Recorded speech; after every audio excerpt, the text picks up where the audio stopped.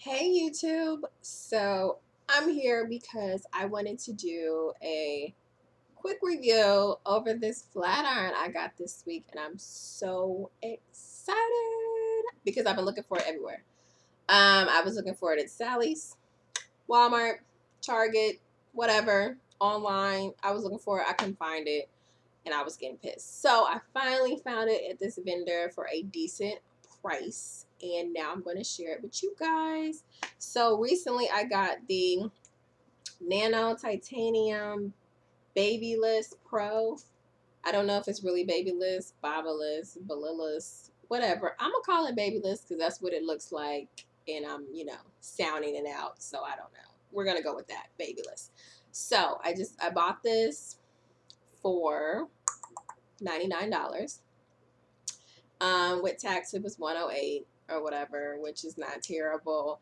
And I know some people are going to say you could have got it from eBay for $69. You could have got it from Amazon for so and so dollars, way cheaper.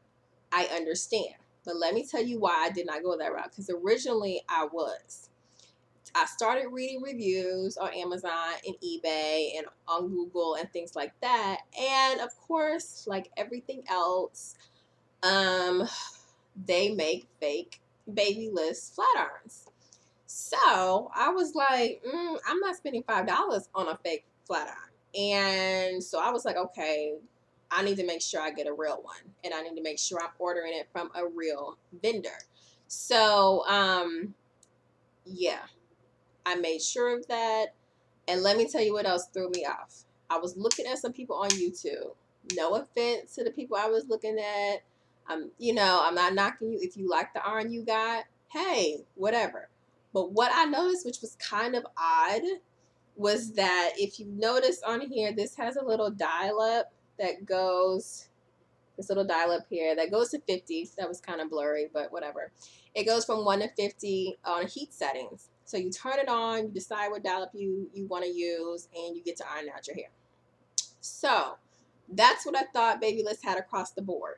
Then I noticed that some YouTubers and some other people, and on the eBay website, I noticed that some of them had the digital, on Folica too. They have digital settings. And so what the settings is it's like this little digital screen, and it has four options, and you just click it up, and it goes to like maybe 200, and then it goes to like 310, and then it goes to like 410, and then 450, because this does heat up all the way to 450. That is true, but it only had four options, which I thought was kind of odd, and they were kind of randomly odd numbers to make your options. So that seemed odd because I never saw that on their website. That's why I was like, maybe that one's fake, because that I've never seen that before. So that's another thing that kind of threw me off. I was like, and I like having 50 options so I can kind of gauge, as opposed to having four, and then you got 100 degrees between each option. Like, that's a big gap. Like, that's not nothing small. Like 5 degrees, like 100 degrees every gap. Every choice you make, you go up another 100 degrees. So I didn't like that. So yeah, and then I was gonna go to Ulta and get it, and it's like $140 in Ulta. But when I looked on, again, the Babyliss website, which was very odd to me, Ulta was not on the list. And Ulta usually has like legit products. And I'm not saying that it's not legit at Ulta. I'm just letting you know, when Babyliss made a list of vendors, they did not put Ulta on there. That's all I'm saying. So I don't know if you want a chance $140. I don't know. That's up to you. I wasn't gonna do it because that was too much money to be, guessing. So as far as vendors go, so where I bought mine was Beauty Choice. No, Beauty Drama. Sorry, beautydrama.com. They do have a location in Houston that you can buy directly if you happen to be in the surrounding areas. And if not, then you can order online. They ship out, if you place your order before 3 o'clock Monday through Friday. They ship it out that day, so I'm pretty sure shipping is, pretty simple. So anyway, back to the iron. That's where I got it from. That's why I got it, because I think there's a lot of fakes.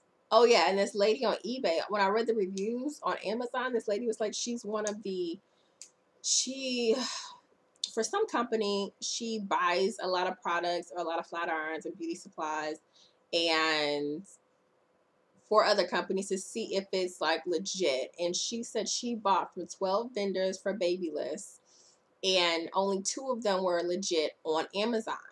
And I was like, 2 out of the 12 people you bought from was legit? That's like 90%. I don't know the exact number, but that's a lot that's fake out there. And it's not like on Amazon they're really cheap. They're still like 70, 80, maybe $90 depending. eBay is a lot cheaper.